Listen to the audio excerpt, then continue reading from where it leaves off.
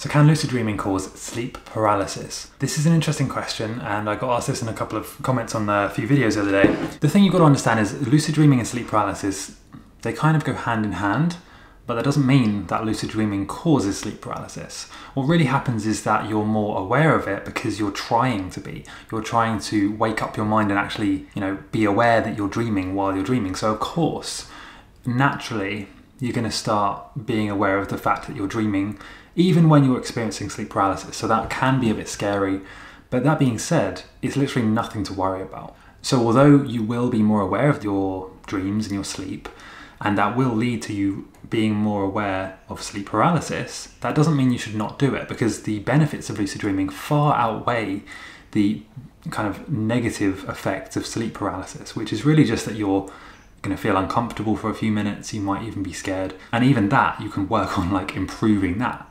It can be scary in the moment to experience sleep paralysis because it's new. At least for most people it's new, and it's something you don't really have a lot of control over because you're stuck there basically. That's the whole definition. You're literally stuck in the bed, you can't move, and that can be scary for some people.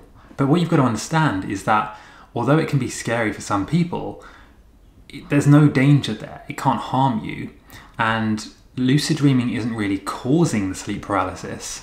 It's really just making you more aware of the fact that you're having it.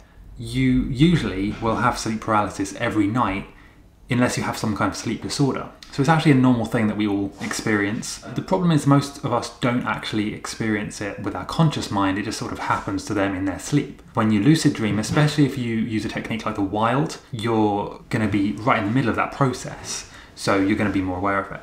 It doesn't cause it, it just makes you more aware that it's happening. So there's really nothing to be worried about.